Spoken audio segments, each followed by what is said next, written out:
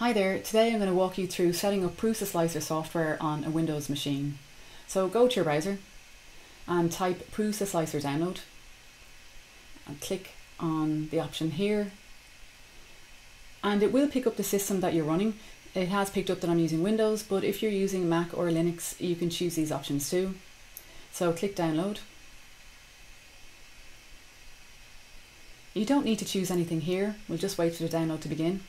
We go to downloads and double click on our download, choose English, click OK, and we're just going to click next through these windows. We're going to leave whatever selected, click next and click install.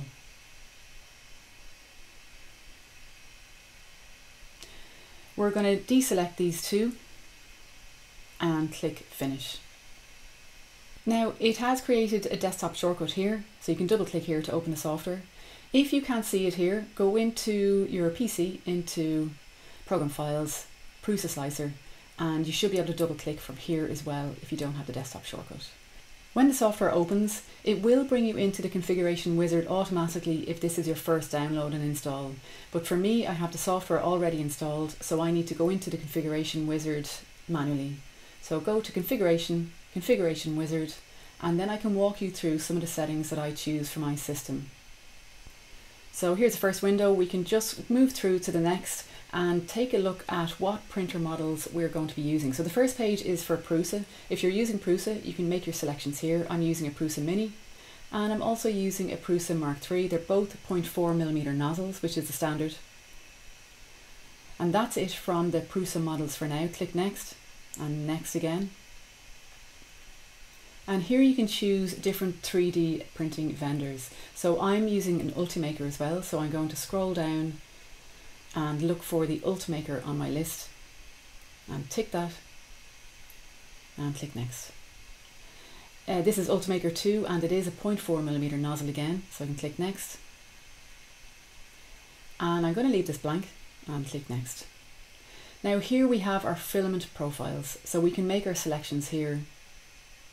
Automatically it has a number of filament profiles selected, and I actually find this list is a little too long, and also it has selections that I don't actually use myself. So I'm going to click none to deselect everything, and I'm going to manually choose the filaments that I want. Now I use Prusament filament, so I'm going to choose a Prusament PLA and a Prusament PETG. Now I'm going to scroll down and I'm going to look for filaments for my Ultimaker, so a generic PLA and a generic PETG, and that's fine for now. I'm going to click next, and I'm going to leave these two boxes checked, next. I'm going to leave this checked as well, next. I'm going to leave this empty, click next. I'm going to check these two and click next. And this is the view mode that your software will open in. I'm going to leave it at simple and click finish. So this is the install complete. You can see the list of printers that I've selected here. I've got my 3 printers. I can add and remove printers from this window as well.